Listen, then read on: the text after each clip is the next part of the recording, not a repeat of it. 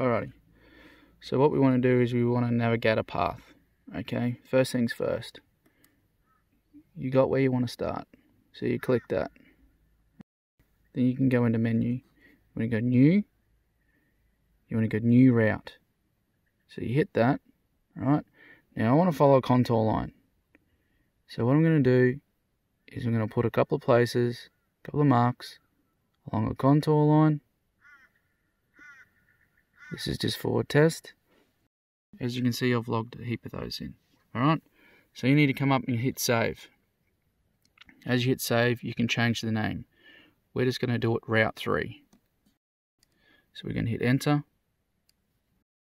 That saved it. So we can clear the cursor. So then what you want to do now is you can go menu. You want to go find.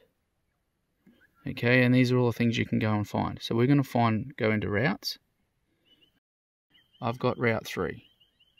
Route 3 is there. So we're going to push Route 3. It's giving you all your marks that you're going.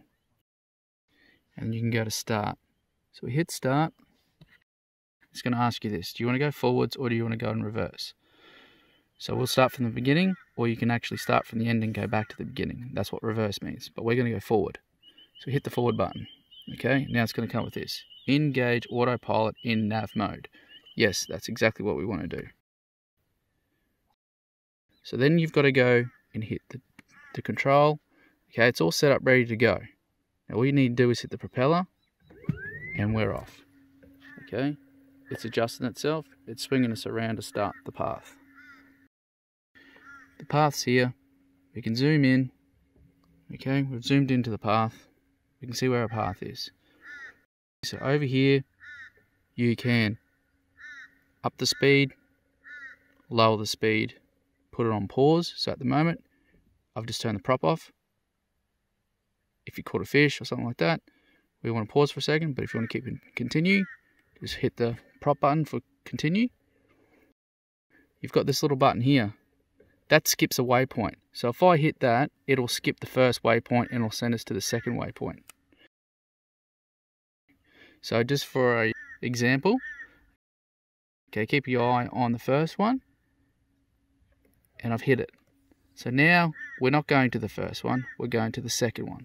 So it skipped it. So you can sit there and you can skip the next one if you want to go on a straighter path. So that's a neat little feature that you can do on your ghost trolling motor if you want to follow a contour line down a bank. So we're going down this bank here. We're going on the edge of a weed fringe. That's what I've set up to.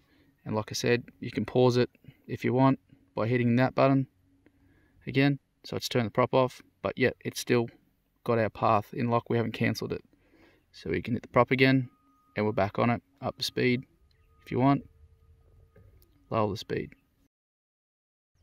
So if you want to cancel this completely, what you need to do is you need to go into your menu, hit your menu, you want to go into navigation, hit navigation.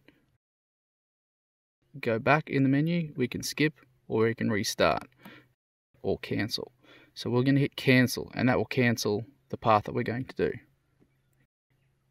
Cancel, it's cancelled it. The route's still there, but it's cancelled the motor from going and following this path. So if you don't want to do it anymore, you can just go in and cancel it.